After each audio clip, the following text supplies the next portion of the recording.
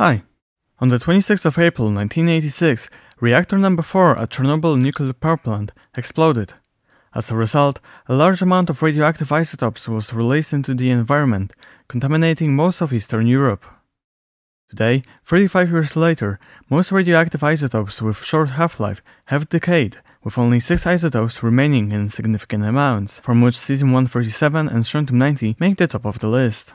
Recently, one of my good friends was in Belarus, and during his trip, he collected some local mushrooms. Why do I bring this up?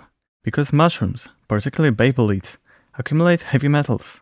This means that if they grew in an area contaminated by radioactive fallout, then there should be a detectable amount of cesium-137 in them. When measured with Ludlum Model 3 Servimeter with a Johnson pancake probe, the reading was around 150 cpm, just over 3 times the normal background radiation.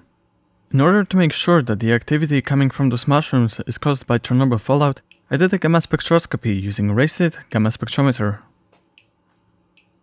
After a few minutes, an arrow peak started to form at 662 keV, which is very characteristic for cesium-137, which means that these mushrooms are contaminated by nuclear fallout from Chernobyl. Since I'm not an expert, I cannot tell you whether or not eating such mushrooms is safe, but if you ask me, I prefer non-radioactive ones. Thank you so much for watching. I hope you enjoyed this video. If yes, please consider giving it a like and subscribing to my channel.